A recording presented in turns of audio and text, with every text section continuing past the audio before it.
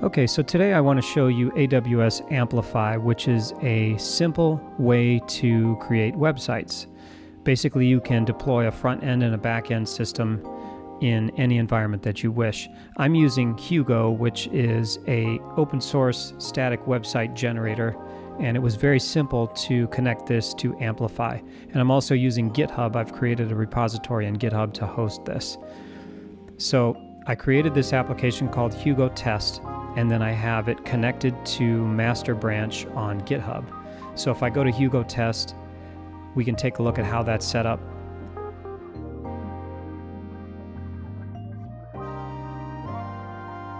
So back in the Amplify console, you can see that this is set up to continuously deploy, so it'll provision, build, deploy, and verify the application. I have a production URL and then the source repository URL. If I click on the production URL, we can see this very generic website, and that's because I've already built it. But what we're going to do is make a change and then preview the change and deploy the change. So if we go to previews, when we create a pull request, we will see that pull request here in Amplify. So let's go ahead and edit a file in GitHub, make a change. We'll change my very old Hugo site to my very new Hugo site, and we will create a new branch for the commit and start a pull request, and then propose that change. So we'll save that and create the pull request, keeping everything at default.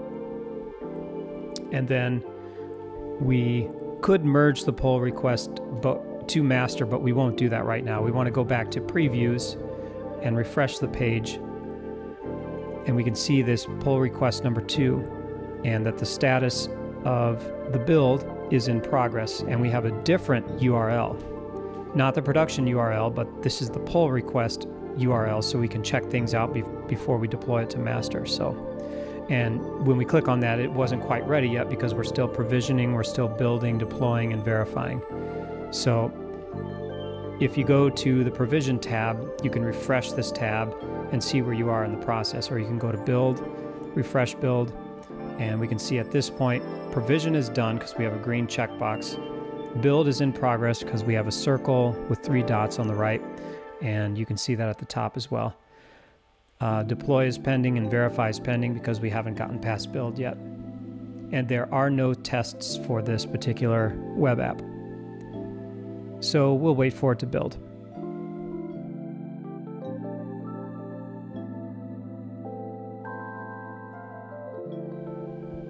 Okay, so the repository is cloned and the back end is built, but there really is no back end infrastructure for this. It's just front end.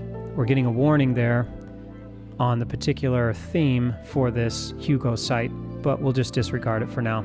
So the build is complete and the deployment is complete and the verify is now complete. It took about 1.5 minutes to build this.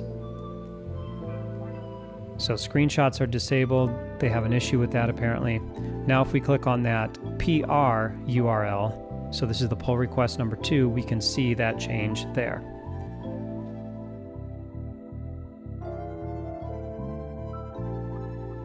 So the pull request is showing a status of success because we did build that URL and we see it now when we go to the non-production URL. So we have an incoming webhook that we can invoke, which will trigger a build for a given branch. So we're going to build master.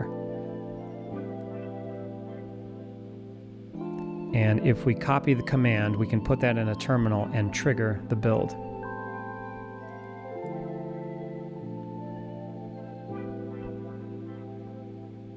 And you can see from the response metadata that we did invoke that webhook, so we have triggered the build.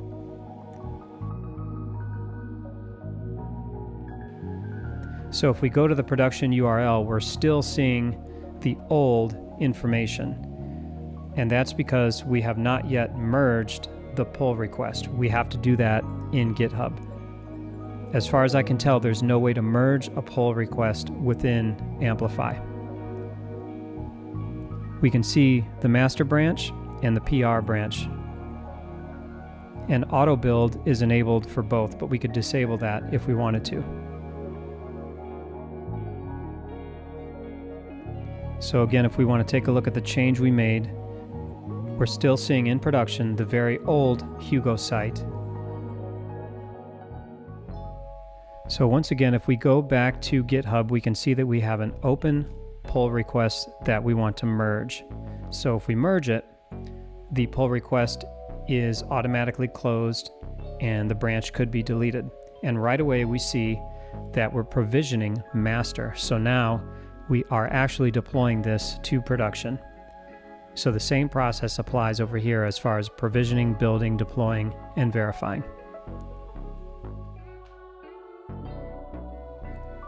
We can click on the build phase and see that there's no back-end environment for this particular application, just the front end. So it has provisioned and is setting things up for the build.